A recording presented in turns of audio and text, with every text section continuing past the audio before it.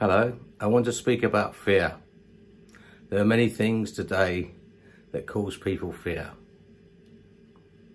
When you feel afraid, remember that nothing can take away the precious gift and assurance of your relationship with God.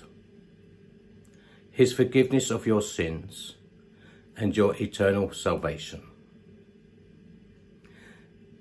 These remain secure even when your world falls apart. In times of trouble, turn your mind toward God's promises, that he lives in you and his presence with you offers you power, love and a sound mind. God is sovereign over all circumstances and can handle all that you encounter. You and your loved ones are precious to him. In moments of worry and crisis, let these truths calm your heart and bring you renewed courage. Psalm 23 and verse 4. Even when I walk through the darkest valley, I will not be afraid, for you are close beside me. This is a man who had experienced many trials and troubles, hunted by King Saul, and yet he could say that. And so can you. Psalm 27, verse 1 and 3. The Lord is my light and my salvation. So why should I be afraid? The Lord is my fortress, protecting me from danger. So why should I tremble? Though a mighty army surrounds me, my heart will not be afraid. Even if I'm attacked, I will remain confident. Speak these words out. Psalm 46, verse 1. God is our refuge and strength, always ready to help in times of trouble. Psalm 91 and 4 to 6. He will cover you with his feathers. He will shelter you with his wings. His faithful promises are your armour and protection.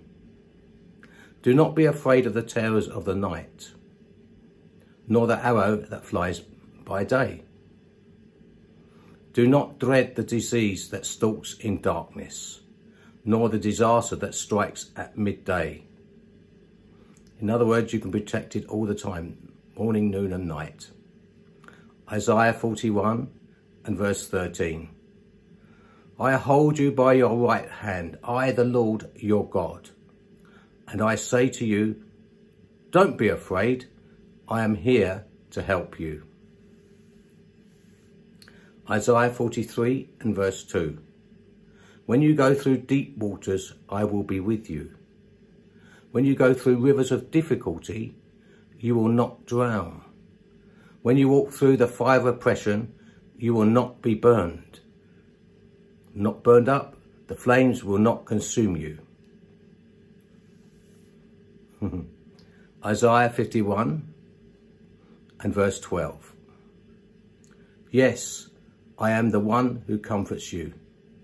So why are you afraid of mere humans who wither like the grass and disappear? John 14 and verse 27. I am leaving you with a gift. Jesus said this. Peace of mind and heart. And the peace I give is a gift the world cannot give.